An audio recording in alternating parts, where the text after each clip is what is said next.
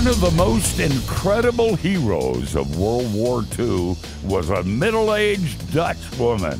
Let's talk about her with Larry Loftis on Steve Brown, etc.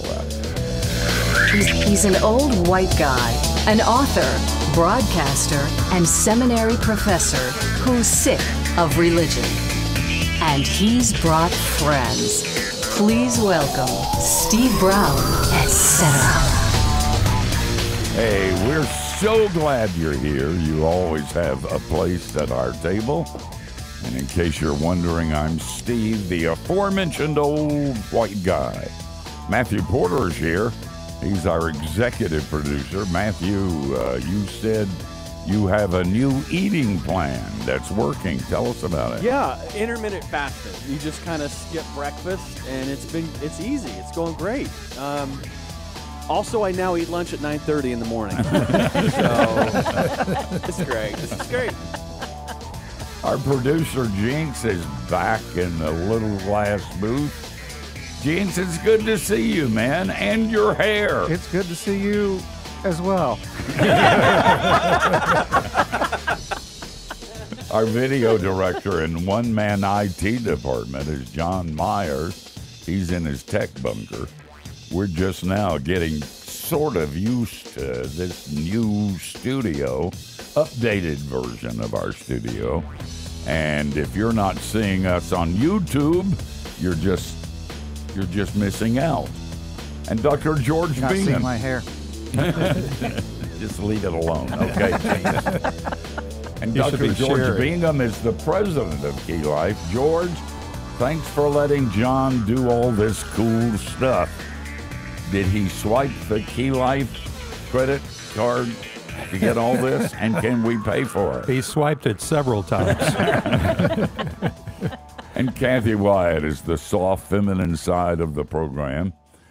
She baked cookies for us today, both in the control room and the studio.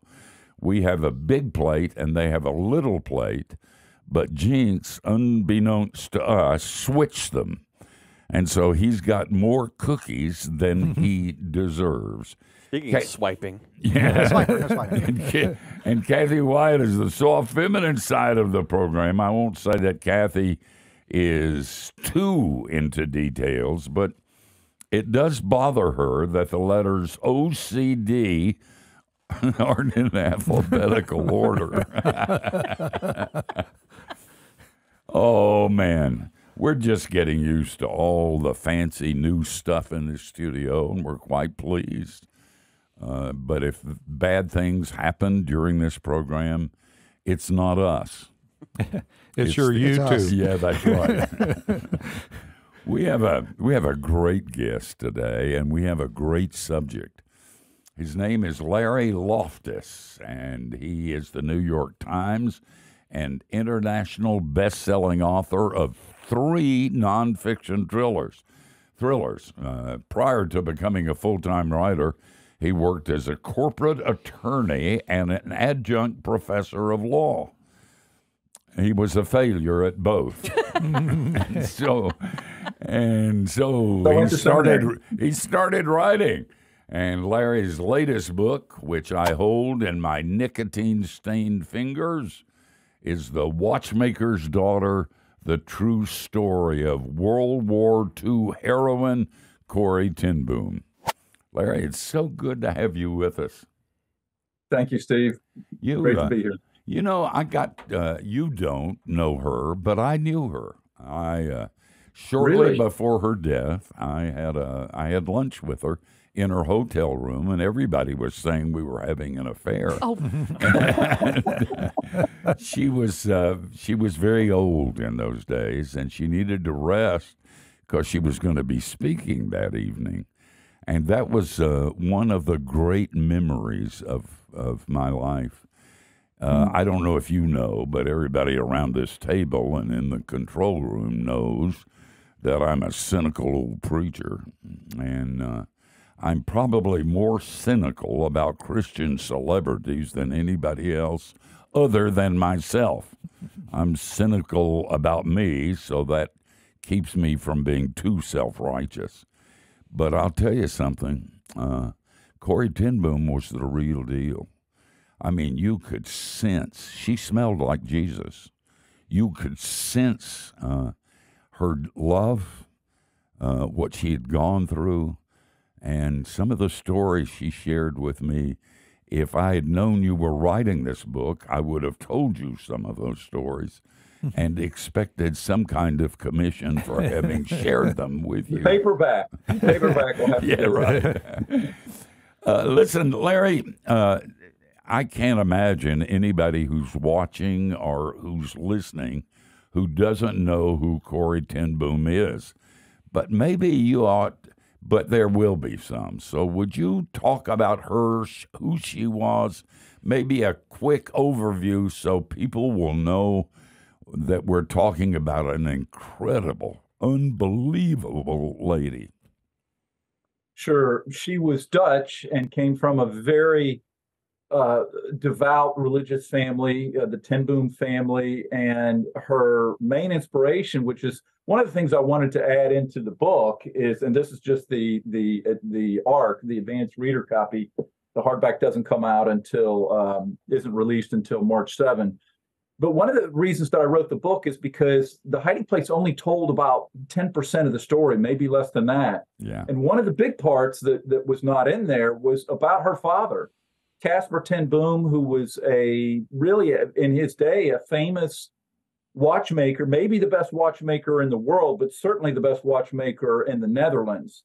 And that's who trained Corrie. She essentially apprenticed for him and did it for the rest of her professional career until the war and the whole family's arrested. But that was her mentor, very devout man, very godly man.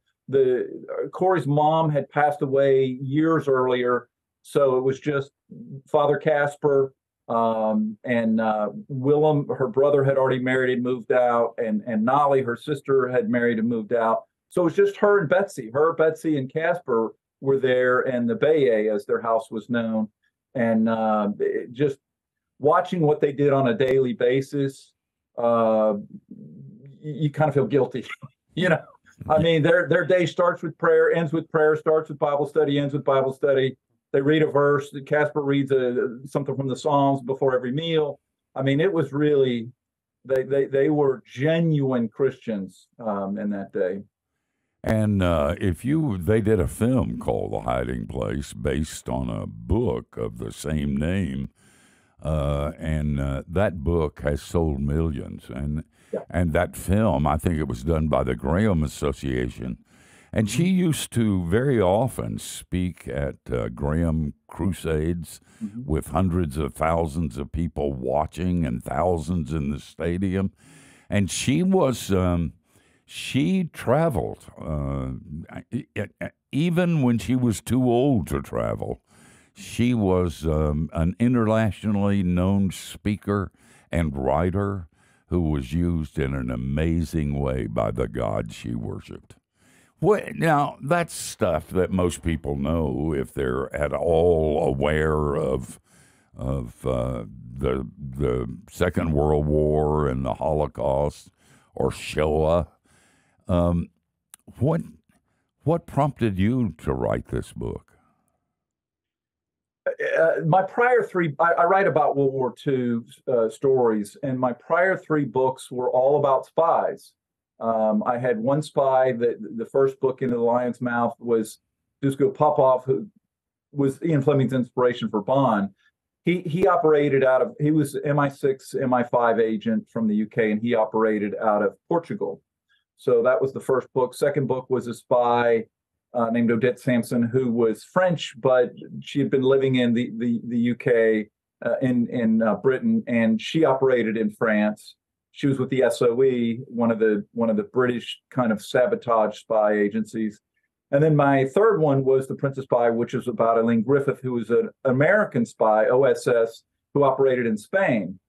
So I wanted to stay in my genre and do another book on another spy in another country. I'd already covered, the UK, and I'd covered France, and I'd covered Spain and Portugal.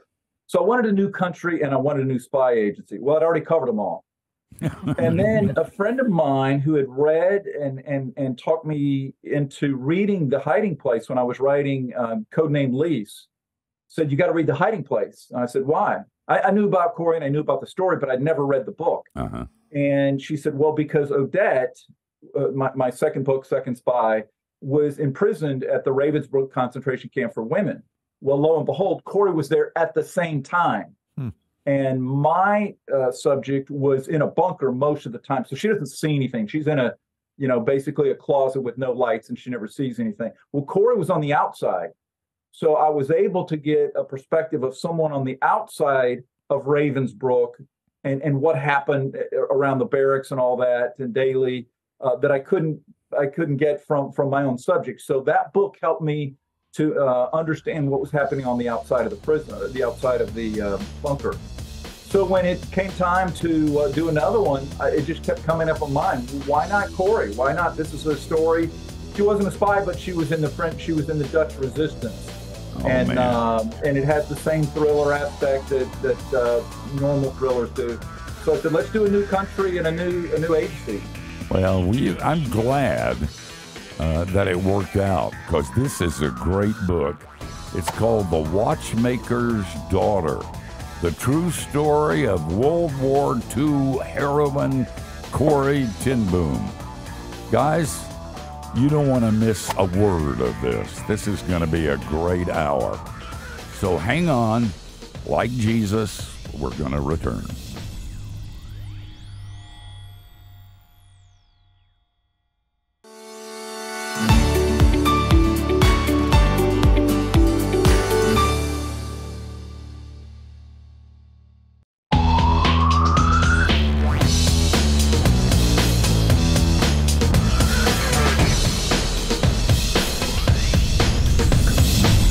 Thanks for joining us. We're talking with Larry Loftis, and his latest book is called The Watchmaker's Daughter, the true story of World War II heroine Corrie ten Boom. So, Larry, before the break, we kind of set the table on this thing, and obviously, like Steve said, most people are familiar with the name, but I would love to get into the actual, any kind of story or screenplay. There's an inciting incident.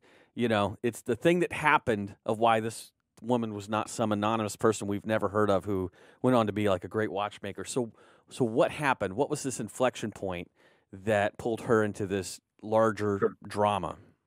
The inciting incident? Yes.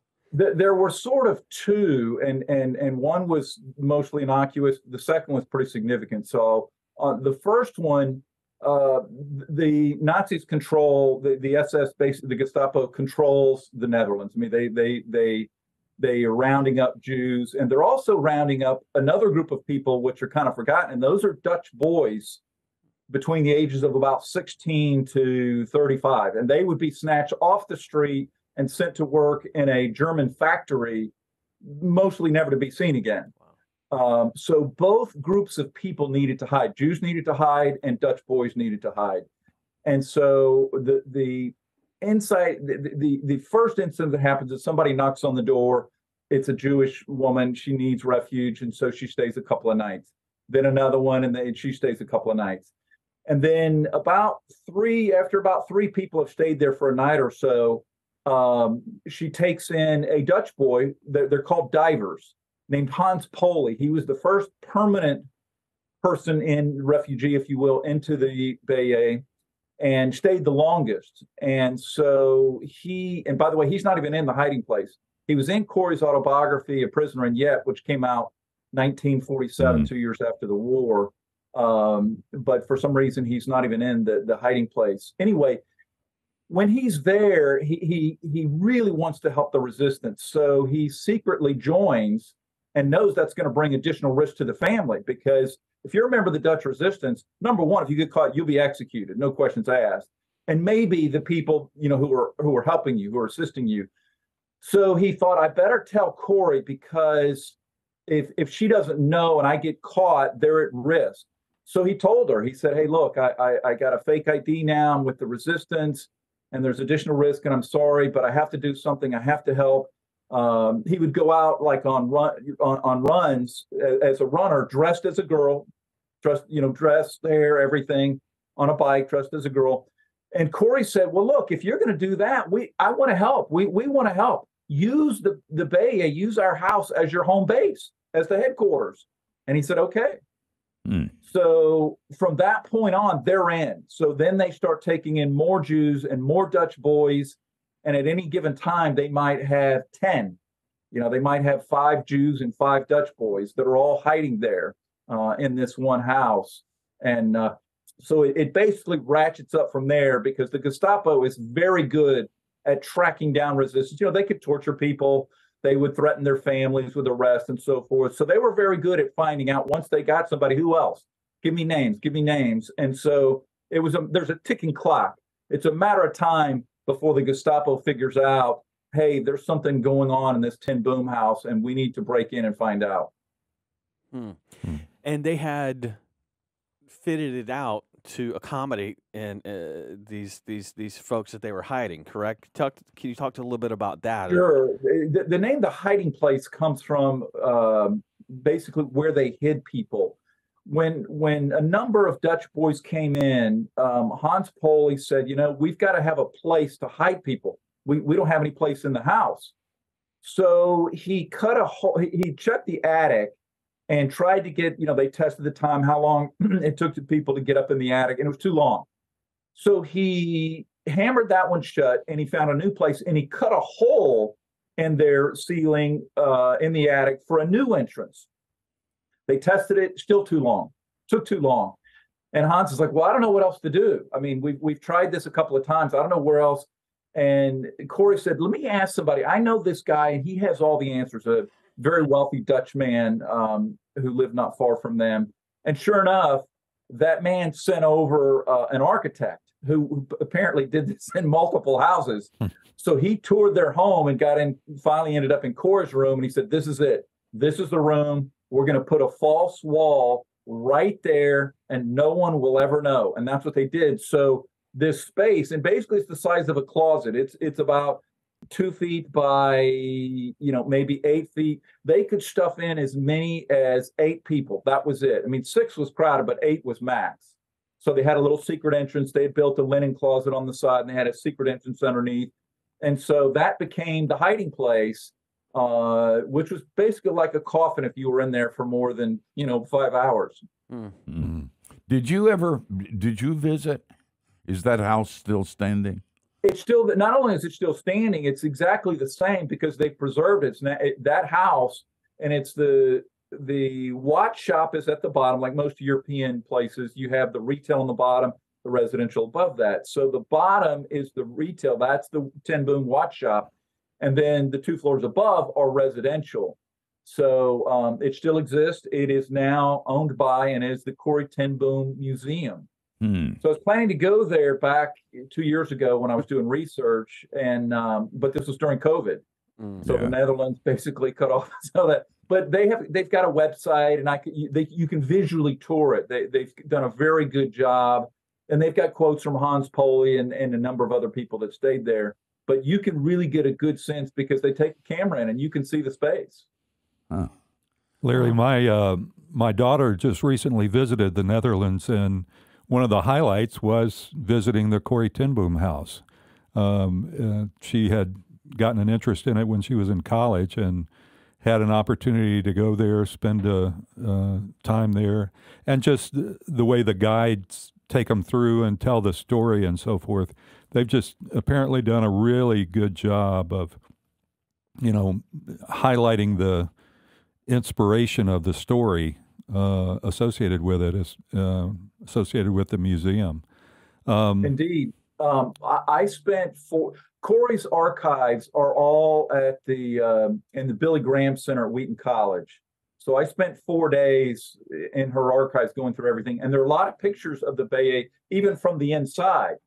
And so I look at those pictures, which were taken during the war, when the refugees started staying there in 44 and then 45. And if you look at the videos of the Bay now, it's pretty much identical. I mean, they've changed one room, but it's pretty much identical the way it was. Oh man, well, you have another question, but we're not there. We'll hold that. It will be a profound, incredible, Yeah. sterling question. Get ready. And I trust that Larry will be able to answer it. His book is The Watchmaker's Daughter, the true story of World War II heroine Corrie ten Boom.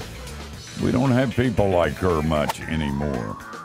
A lady who stood and paid a big price for it, and who is now in heaven wearing the crowns that are hers for going through this. Listen, don't go anywhere or you'll get the fever and die.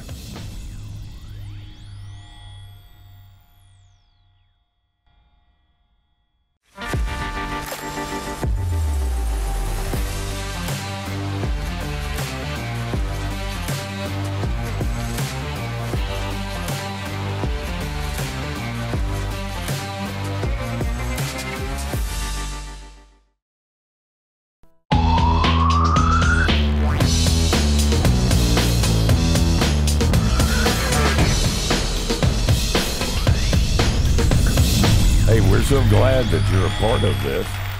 And in our new studio, we do have a place for you anytime you want to join us.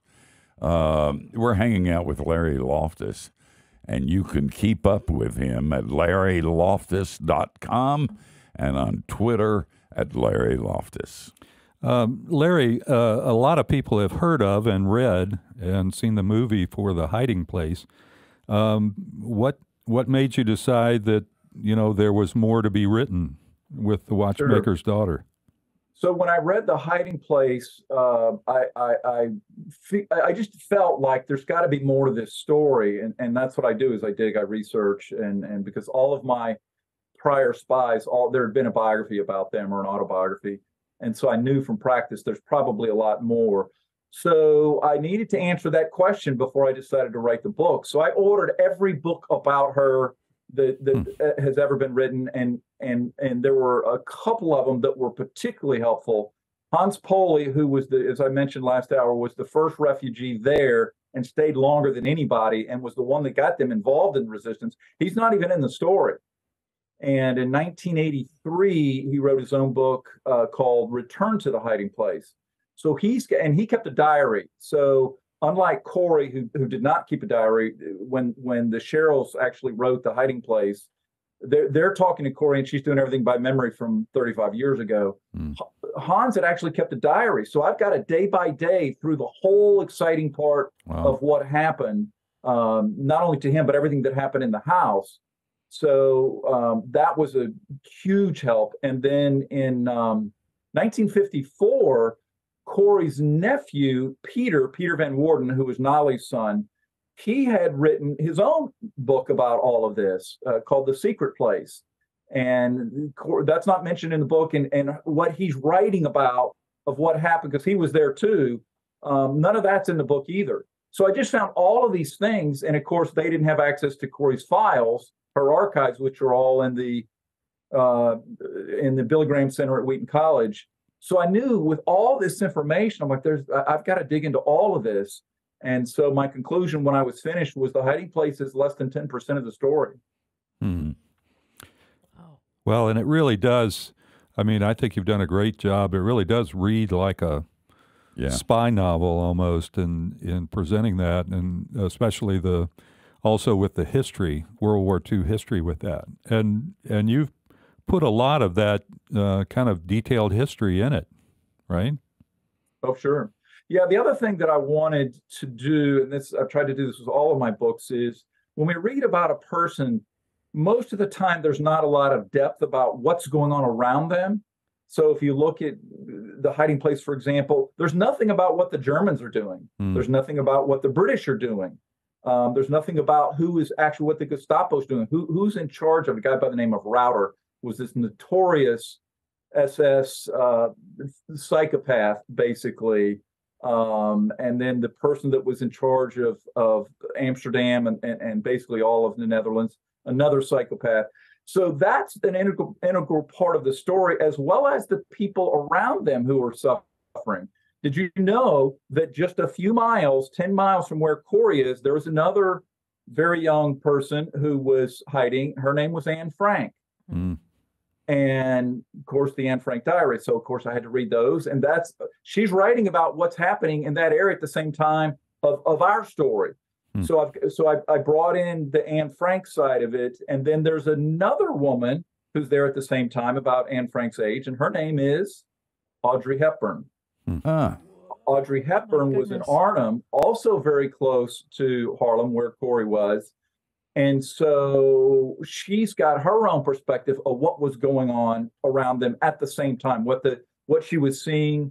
So with both of these other sources, what they were seeing. So I had all of these sources between those two women and Hans Poley and the archives and Peter Van Worden. So it just allowed me to see the whole big picture and bring it all together. Was this life-changing to you in the way maybe your other books weren't? Yeah, Steve, I remember when I left seminary, I went there because there was this great professor named Steve Brown there. But when I was in seminary, I initially thought I wanted to pastor, and then I thought I want to be a theologian, and then eventually God led me to doing what I'm doing now, which is writing nonfiction thrillers.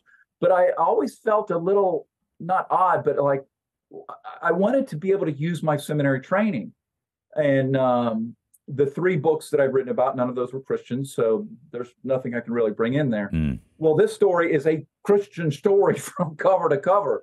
So in that sense, I was like, finally, I get to write about something that's going to be moving for me as well as everybody else. Yeah. And when you read about Corrie, the biggest thing that take away from Corrie's book is not just that she suffered. There are millions of people suffered.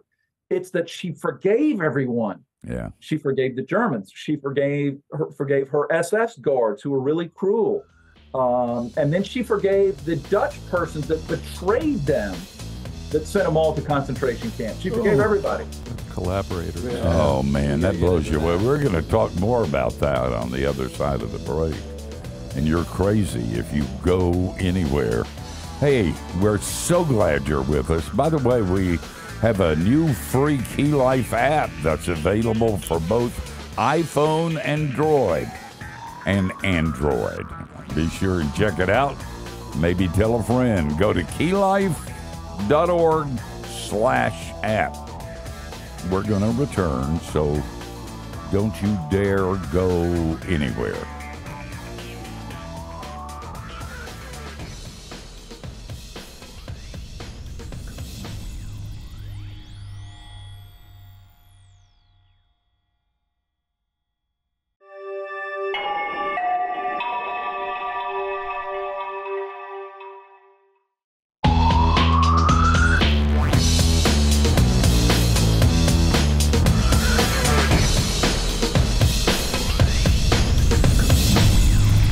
So glad you're with us. What a great hour. Corrie ten Boom is one of my few heroes. She's the real deal. And her godliness, which wasn't self-righteous, she very much understood herself and the gospel. She wasn't self-righteous. She just smelled like Jesus. And the time I was with her, it absolutely blew me away. And I still think about that time. By the way, we're talking to Larry Loftis and a very good book that you're going to love called The Watchmaker's Daughter, the true story of World War II heroine Corrie ten Boom. Larry, it seems like there's you could think of it as kind of three phases.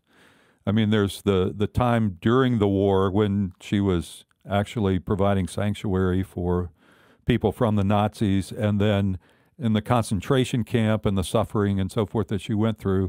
And then there was another really important phase of the story after the war when she ended up providing sanctuary for refugees returning from concentration camps and others who ended up suffering in the during the war and the immediate aftermath. Can you talk a little bit about that part of the story?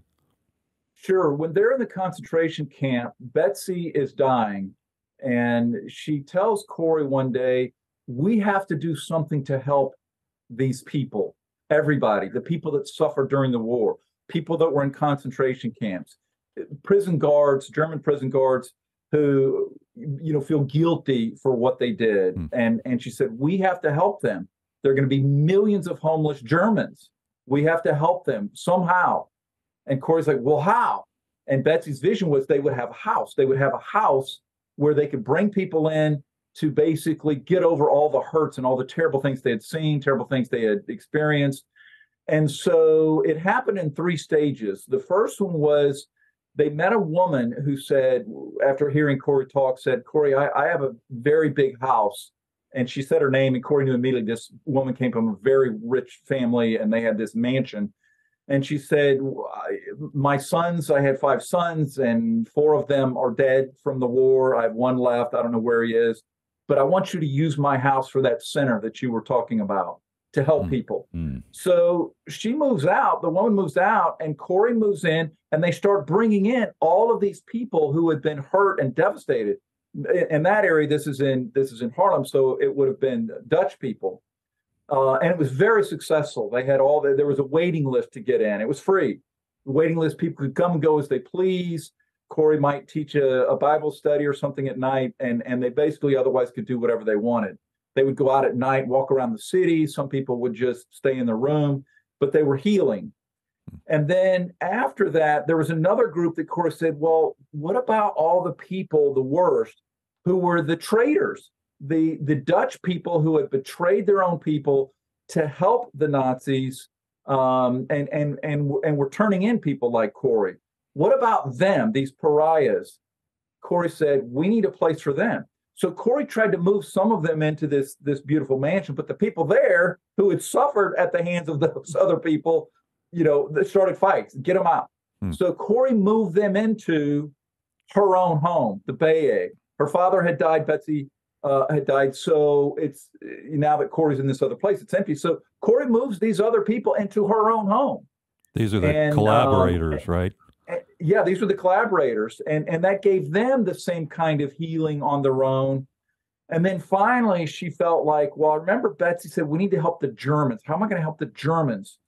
So when she was speaking in Germany, somebody came up to her and said, hey, we've got a place kind of like what you're doing in Holland. Do you think you can use it? And it was a former concentration camp in Germany at Darmstadt. So he said, come with me. We have the right to use this. We'll help you rehab it. So Corrie went to this place, this former concentration camp in Darmstadt. I've got pictures in the book that are both before and after, when it had all the barbed wire, this concentration camp.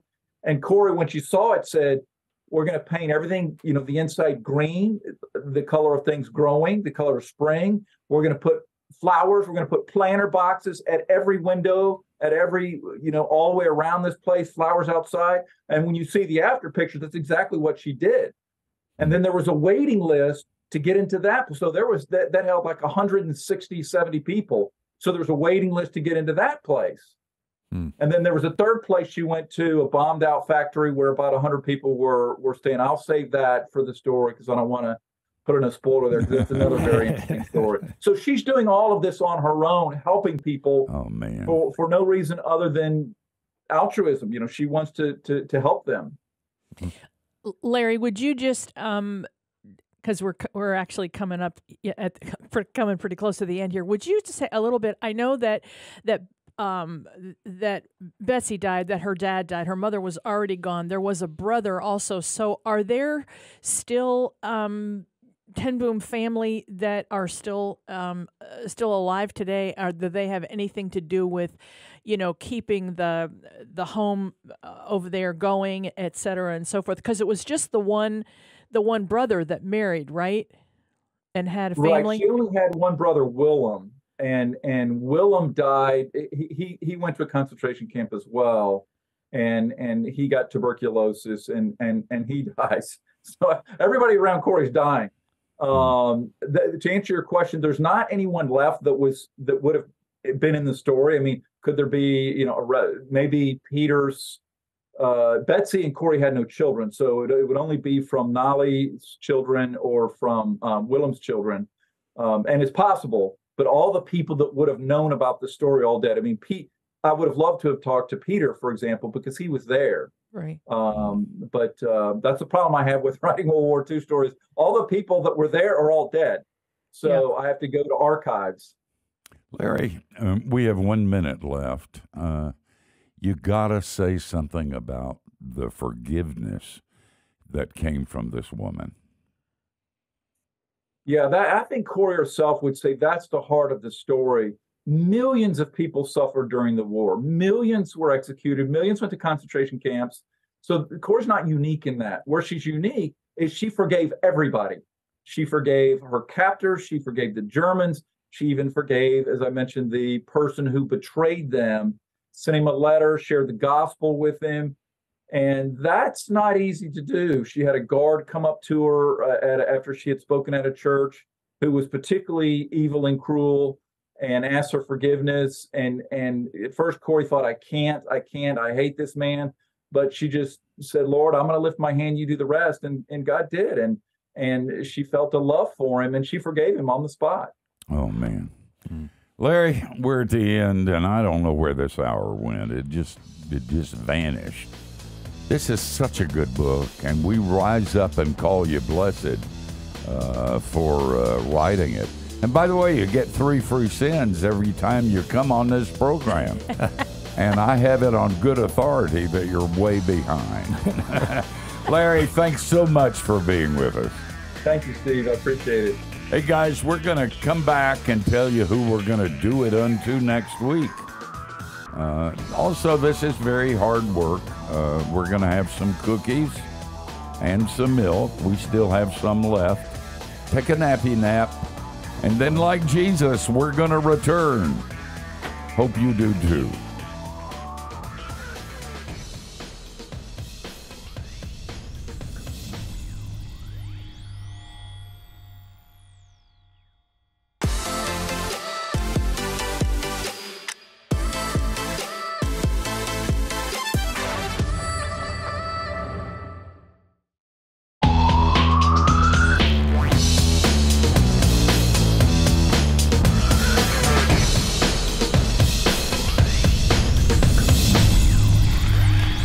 Hour. And if you missed it, if you're just turning in now, you ought to be ashamed of yourself. You missed one. This is a great book, and you got to get it. Some of us have read the whole book, and I've just started it this morning, but I'm going to have trouble putting this down.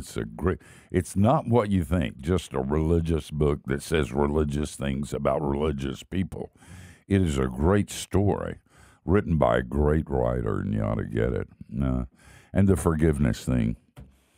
Man, if we need anything in our world, that's what we need. You know, we complain about a cancel culture. We complain about identity politics. We complain about how we're killing each other off. And nobody talks of the solution being forgiveness, because nobody wants to admit that they're screwed up. And everybody is, and it's universal.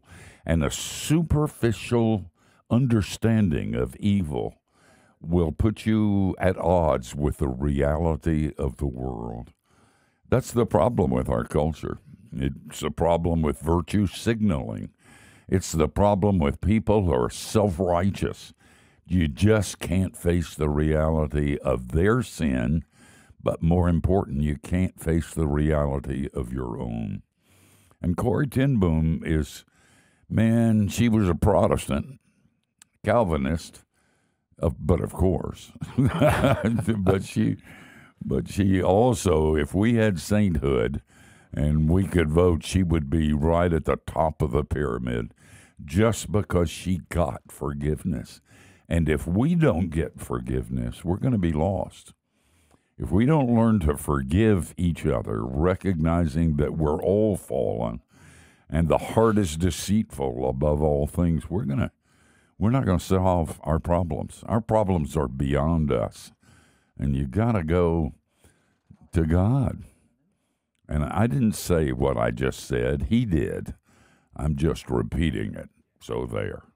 Kathy, who's going to be on next week? Next week, we have J.D. Greer on our program. It's been a while. He hasn't written a book in a little bit of time. Yeah, Anyway, he has a new book out called Essential Christianity, and we like him a lot, so hopefully we're going to like him this time, too. Sure have liked him before. Title sounds boring. Well, thank you. I'll see what I can do about finding another guest. Just have him change the title. Yeah, just change the title. Just give the all. book a code name. He's certainly not boring, and you'll want to join us. And we will be here next week, same time, same place. It's our hope that you'll join us. And between now and then, don't do anything we wouldn't. And that gives you a wide, wide berth. Where do we have to?